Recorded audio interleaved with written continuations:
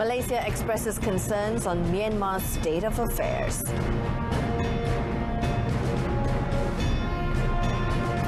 No deaths linked to COVID-19 vaccine jab.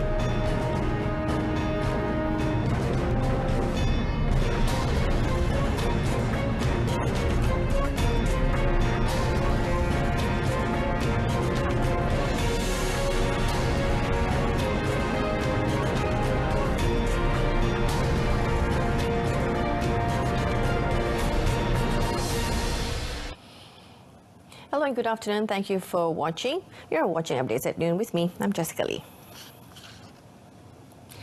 Prime Minister Datuk Seri Semasa expressed concerns over the current situation in Myanmar. He also expressed hope that the country will return to its state of democracy as soon as possible. We are also hopeful that the current situation will not escalate further. This will have an adverse impact on the repatriation of displaced Rohingya to Myanmar. Based on humanitarian grounds, Malaysia continues to render assistance and protection to the Rohingya in Malaysia. He added that Malaysia remains committed to supporting efforts of the ASEAN Special Ambassador in finding a peaceful solution for the country. Speaking at the closing of the 13th Asia-Europe Summit meeting, or ASEM, the Premier also reiterated Malaysia's stance in helping ASEM manage issues pertaining to regional and international affairs. Malaysia is currently focusing on neighbouring countries before expanding the vaccinated travel lane, or VTL, to other countries. Foreign Minister Datuk Saifuddin Abdullah said the emergence of several COVID-19 variants in some countries has caused Malaysia to consider enhancing its border security and COVID-19 curb measures. Ya, kita fokus kepada jiran-jiran kita sambil Yang Berhormat Kari telah pun membuat pengumuman yang sangat penting tadi berkaitan dengan penemuan varian baru, dan kita telah pun menasihatkan malawakil kita di negara-negara yang berkaitan untuk mengambil tindakan yang sewajarnya.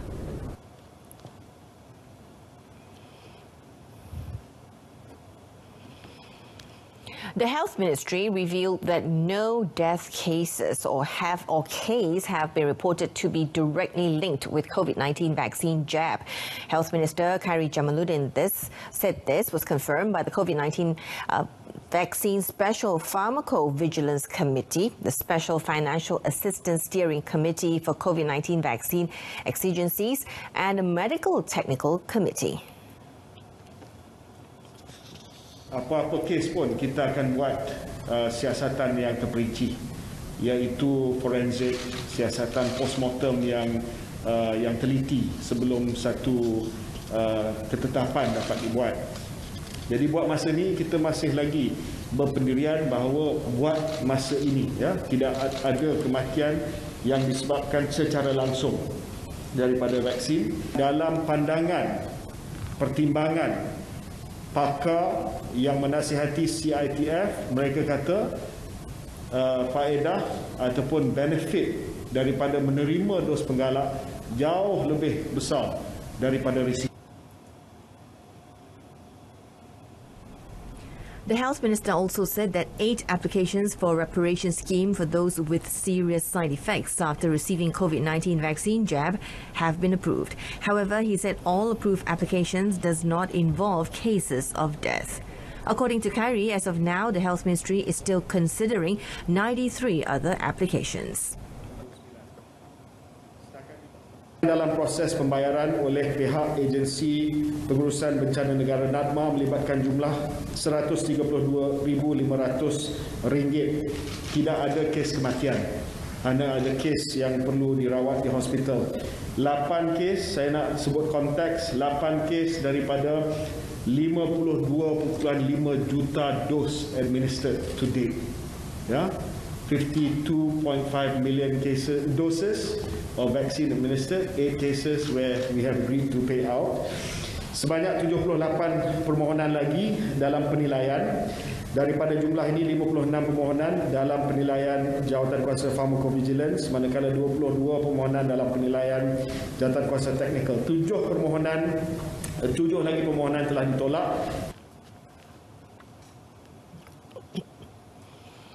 The Ministry of Communications and Multimedia, or KKMM, will hold the Rio Keluarga Malaysia program starting January next year in an effort to promote and elevate the local creative industry.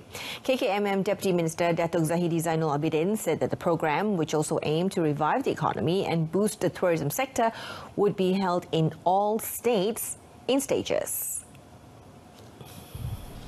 He added that the Rio Keluarga Malaysia would be implemented through a collaboration between KKMM, My Creative Ventures in Berhad, and the Cultural Economy Development Agency, or Cendana. According to Datuk Zahidi, this program will create 5,000 job opportunities as KKMM plan to initiate arts, cultural shows, sales and other activities to boost the creative industry. The art exhibition was held in conjunction with the Art in the City, or AITC 2021, an annual event organized by Cendana to revive arts and culture in Kuala Lumpur. Malaysia Airlines has received approval from the Sarawak Disaster Management Committee, or SDMC, to operate additional flights to Sarawak for the period of 11th of December to the 5th of January. Now, the airline said that for the Kuala Lumpur-Kuching route, the frequency of flights will be increased from 21 to 35 weekly, while for the Kuala Lumpur-Bintulu route, Kuala Lumpur-Miri route and Kuala Lumpur-Sibu route, the weekly flight frequencies will be increased from 7 to 14. In a statement, it said as airlines execute dynamic pricing based on supply and demand, fares may vary depending on the date, time and remaining seats available. It added that Malaysia Airlines will continue to adjust the capacity or frequencies as advised by SDMC, and customers are encouraged to book their flight tickets early to be able to obtain a lower fare. It also said that since 1st of November, Malaysia Airlines has been operating a limited service of 21 flights weekly to Kuching, as approved by the SDMC, compared with 63 flights weekly in December 2019 prior to COVID-19. It said that on the week of 22nd of November, bookings achieved a load factor of between 98% and 100% in view of the upcoming holiday season. It also stated for the December travel period, Malaysia Airlines filed an average fare of 350 ringgit from Kuala Lumpur to Kuching, one way, beginning October 2021. A total of 596 summonses were issued to vehicle owners for various offences in an integrated operation involving various enforcement agencies dubbed Op Sepadu. The operation was conducted at Sungai Besi Toll Plaza at 11 p.m. last night. Kita juga mengenal pasti pengguna jalan raya yang terlibat dalam penyalahgunaan dadah. Kita ada AADK juga pada malam ini. Kita juga menjalankan penguatkuasaan bagi peraturan kualiti alam sekeliling, bunyi bising kenderaan motor dan juga peraturan-peraturan kualiti alam sekeliling, kawalan pelepasan daripada motosikal 2003 daripada Jabatan Alam Sekitar. Kita ada tim daripada Jabatan Alam Sekitar bersama-sama dengan kita. Dan lain-lain kesalahan ataupun perkara-perkara yang melibatkan kenderaan dan juga kesalahan-kesalahan melibatkan pengguna jalan raya yang kita ambil tindakan di bawah Akta Pengangkutan Jalan 1987.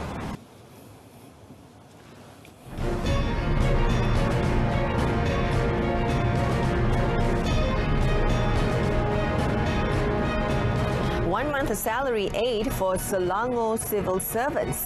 That and more coming up after this short break.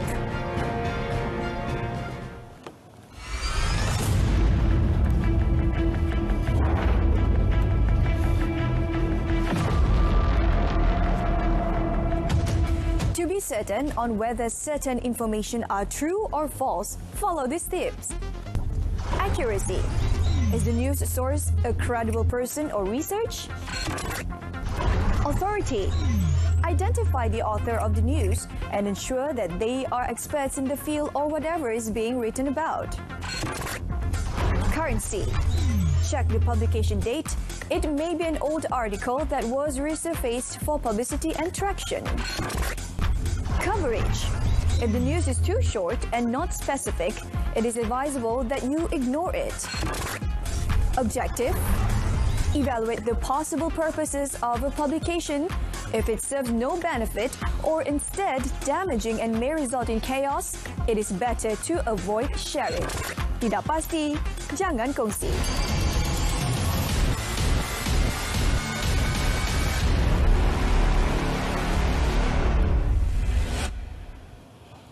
Welcome back. The Selangor government tabled a 2.34 billion ringgit state budget for 2022, of which an allocation of 1.22 billion ringgit or 52% is for administrative expenses, while the remaining 1.12 billion ringgit is for development expenditure.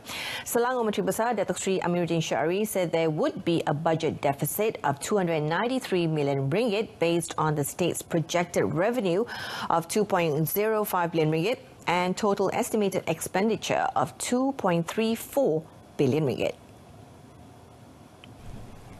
Datuk Seri Amiruddin explained that Selangor Budget 2022 comprised 5 core areas: driving high-impact economic growth and increasing delivery efficiency, developing a caring society and social well-being, strengthening Selangor's public health agenda, ensuring a green environment and sustainable development, and optimizing smart technology and digitalization.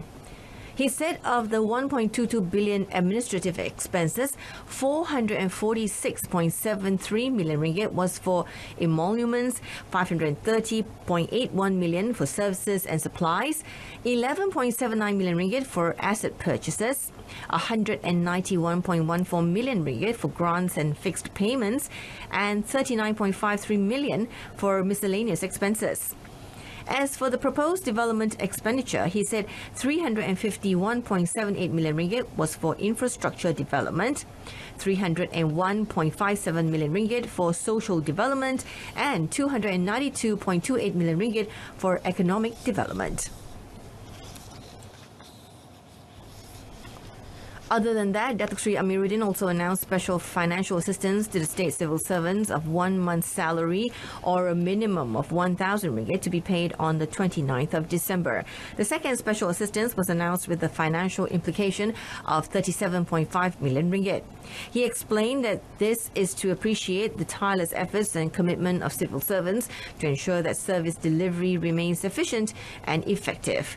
Datuk Seri Amiruddin also announced that the allocation for opposition assemblymen will be increased to 400,000 ringgit for the next year, compared with 150,000 ringgit currently. Meanwhile, the Negeri Sembilan government tabled the state's budget 2022, which is a deficit budget of 88 million ringgit. On the budget themed empowering the rakyat's economy, Menteri Besar Datuk Seri Aminuddin Harun said the strong reserve position of 899 million ringgit enabled the state government to allocate 520 million ringgit, which exceeded the expected revenue of 432 million ringgit and included various financial assistance, cash grants and non-financial incentives as well as support aids. Meneruskan agenda pemulihan ekonomi adalah perlu bagi sebuah kerajaan negeri untuk berbelanja lebih daripada kutipan hasil bagi membolehkan lebih banyak intervensi dan suntikan dana awam dilakukan sekaligus membantu kenaikan KDNK negeri seperti yang telah saya terangkan di awal tadi. Namun, belanjawan defisit ini perlulah bersifat terarah dengan memberikan keutamaan kepada sektor-sektor yang memberi nilai pengganda tinggi kepada ekonomi. Speaking when presenting Negeri Sembilan Budget 2022 at the second sitting budget of the fourth term of the 14th State Assembly yesterday, Datuk Seri Aminuddin said Negeri Sembilan Budget 2022, which is drafted in a comprehensive and inclusive manner, prioritizes the post-COVID-19 economic recovery agenda, with the entire focus given to initiatives that can boost the state's economy.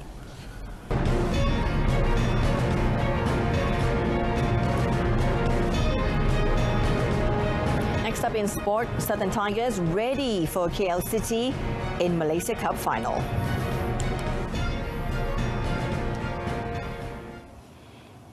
Defending champions Johor Darul Takzim or JDT have booked their place in the finals of the Centennial Malaysia Cup after defeating Terengganu FC or TFC 4-1 on aggregate. in the semi-finals. The Southern Tigers came out roaring at the Sultan Ibrahim Stadium in Iskandar Putri last night, scoring 3 goals in the first 15 minutes of the match. Benjamin's Mora's side opened the score through a long-range shot from Brazilian striker Bergson da Silva in the 6th minute before Argentinian import Gonzalo Cabrera doubled the lead 4 minutes later. The JDT continued their onslaught against Nafuzi Zain's men, and Bergson found himself on the score sheet once again through a powerful shot from close range in the 14th minute. The home side's gung-ho play came to a halt as midfielder Safiq Rahim was shown the red card for a foul and head-butting incident 2 minutes later. However, TFC could not capitalise on the advantage, with the score remaining 3-0 till the end.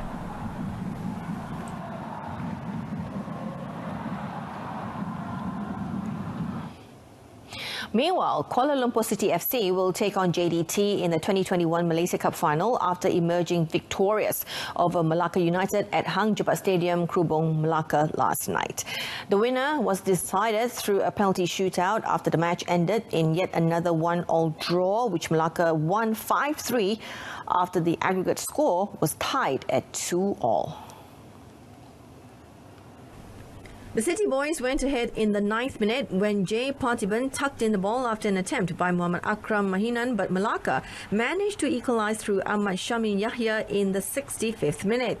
In the penalty shootout, Paulo Josue, Romel Morales, Indraputra Mahayudin, Hadin Azman and Giancarlo Galifuco all converted their penalties for KL City, while Adriano Narcisco, Manuel Ott and Sonny Norde scored theirs. But Giovanni Gomez's attempt hit the post to allow Boyan Hodak's men into the final. And the 2021 Malaysia Cup final, scheduled to take place at 9 p.m. Tuesday at Bukit Jalil National Stadium, JDT will take on 3-time champions Kuala Lumpur KL City FC, who will make their first appearance after 32 years. Meanwhile, the Malaysian Football League MFL said in a statement that out of 20,000 tickets for the final, each of the finalists will be allocated 9,000 tickets to be sold through Ticket Hotline, while the remaining tickets will be MFL's commitments to sponsors. In squash news, current national squash sensation Aifa Azman once again shown with a stunning win over 5th-seeded Canadian Danielle Letourneur in the 2021 Malaysia Open.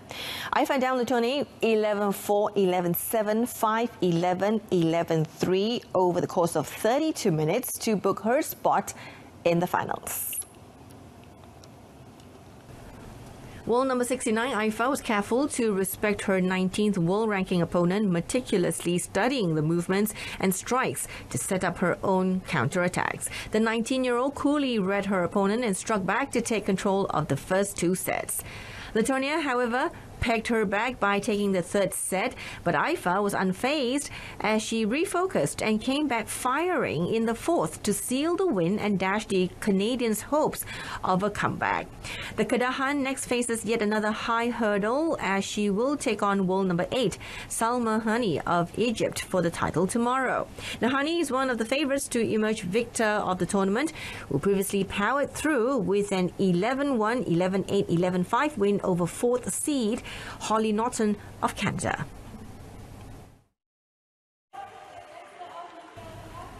Meanwhile, in the men's draw, reigning national champion Ng Yen Yao fell short as he crashed out in his quest to the final. Yen Yao was defeated by top seed Miguel Rodriguez of Colombia with a score of 11-9, 11-9 and 11-6. The result also means that Yen Yao was unsuccessful in retaining the title, which he won in 2019. Now, faced with another favourite in winning the tournament, Yen Yao put up a good fight, but luck was not on his side as he suffered a narrow defeat in the first 2 sets, 11-9, 11-9. Nevertheless, he remained consistent in the 3rd set but was unable to pull through, and he lost the set 11-6 to the world number 12. The result all but ensures that Malaysia will have one representative in the finals tomorrow via Aifa Azman. And that concludes updates at noon. Making the headlines today, Malaysia expresses concerns on Myanmar's state of affairs. Tune in to News at 10, coming up at 10 p.m. on saluran Berita RTM on My Free Views channel 123. You can also stream the news by surfing RTM Click. We leave you with visuals of Christmas lights in Malaga, Madrid and Barcelona to mark the start of the festive season in Spain. Thank you very much for watching. I'm Jessica Lee. See you later.